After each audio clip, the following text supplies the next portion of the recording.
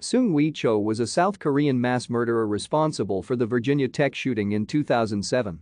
Cho killed 32 people and wounded 17 others with two semi-automatic pistols on April 16, 2007, at Virginia Tech in Blacksburg, Virginia.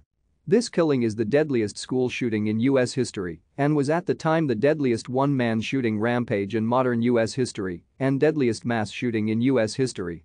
A senior-level undergraduate student at the university, Cho died by suicide after police breached the doors of Virginia Tech's Norris Hall, which Cho had locked with heavy chains, where most of the shooting had taken place.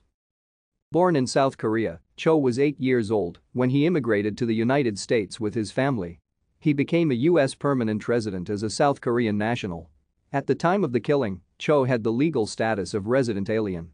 In middle school, he was diagnosed with a severe anxiety disorder with selective mutism, as well as major depressive disorder. Thank you for watching. Like and subscribe if you would like to view more of our videos. Have a nice day.